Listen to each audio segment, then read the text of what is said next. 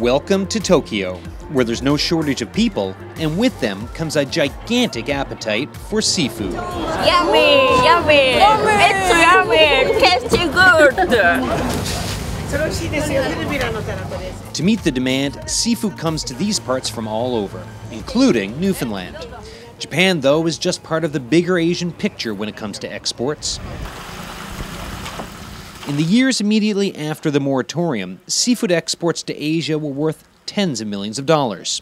Today, they're worth hundreds and count for a third of a more than a $1 billion industry.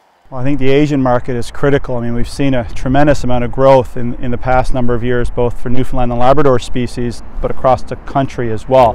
Newfoundland seafood is being sent all over Asia. Japan, China, Hong Kong, Vietnam, Korea, Malaysia, but even now Indonesia and Myanmar and other developing Southeast Asian countries.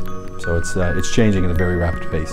Daryl Roach has been in the biz 2 decades and has seen the shift to Asia lead to other big changes, mainly what's being exported. Basically, we're making sure that there's absolutely no waste and every part of the fish is being used. Behind me is Tokyo's famous Tsukiji market. It's the biggest fish market in the world. Every day they handle more than 1,600 tons of seafood. Some of that seafood ends up in this little family-run shop. At the center of the display on this day is Canadian herring roe, a Japanese delicacy. The highest quality herring roe comes from Canada, says Satoru Tadokoro. Newfoundland is one of the herring roe suppliers to the Japanese market, and it's just one of many examples of what gets sent over this way. With quotas being cut and questions about sustainability, Daryl Roach says the industry has to do more with less and be creative. We're looking at challenges such as, the invasion of green crabs. Well, one of the things that, we'd like to do as a company is to find, ways that we can develop markets in China for those green crabs.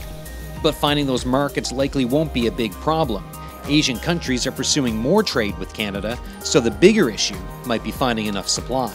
Adam Walsh, CBC News, Tokyo.